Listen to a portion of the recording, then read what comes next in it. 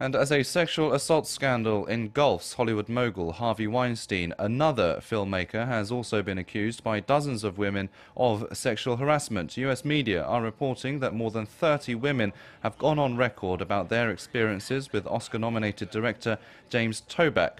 Many of the women allege Toback approached them on the streets of New York, promising them stardom, after which meetings framed as auditions would quickly turn sexual. Toback denies the allegations, saying he doesn't recall meeting any of the women. Meanwhile, New York prosecutors are investigating the Weinstein Company, a film studio co-founded by Harvey Weinstein, to see if any employees have been subject to sexual harassment.